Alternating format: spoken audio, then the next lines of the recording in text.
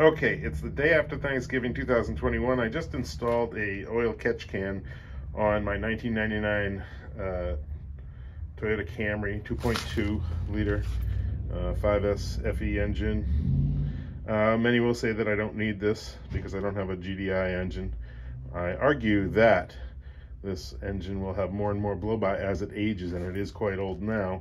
It has no blow-by that I can tell. I mean, it's running great. It's a highway cruiser, so I get a lot of highway miles on this thing.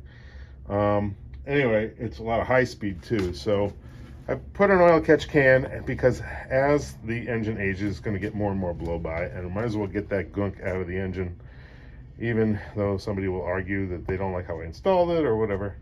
Anyway, I got some oil hose and I went and routed it through here, and because I couldn't find a better place, a lot of people mount it where the ABS is, to a stable place, I mounted it so it's sort of shock mounted. It can move if the engine moves. I mounted it on a 1-inch aluminum plate, which I'm not going to be able to show you real well. I don't think there's any way to show you really well. It's down there. It is mounted to the side skirt. I bent this piece of aluminum. There you go, there's the aluminum.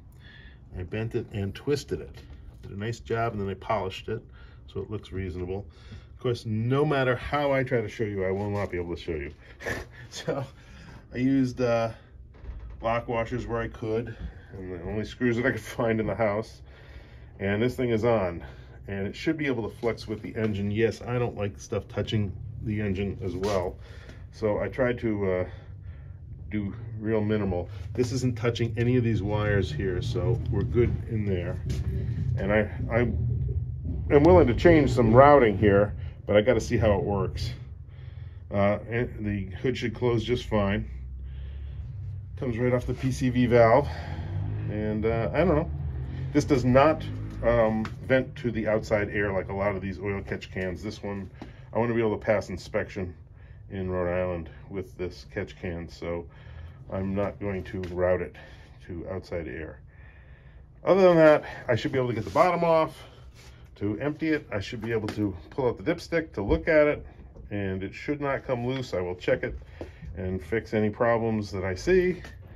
If I see any abrasion on the hoses, I'll take care of it. The whole point of, you know, doing this kind of job is you got to keep checking it and make sure everything is okay, like I do with the rest of my engines. So it's not like I don't go under this hood every week, because I am under it every week, making sure things are good. So, all right, we should be good to go. Consider an oil catch can. All right. I forgot to mention that the oil catch can has a baffle in it, and I put half of this stainless steel wool. It also came with a whole bunch of fittings, which I used the 3/8 because that's what was on the car. It also came with O-rings, and they were all metal fittings, which is nice. It also came with some mounting screws that I did not use, and some fake hose in case you want to hook up your water pipe, because it's water pipe hose. I don't know why it comes with that. And then this is the old routed hose, so I'll keep that nearby in case the inspection people don't like how I did this. We can just hook it back up the way it was. That's pretty much it. All right. Okay, just to let you know it's working, check this out.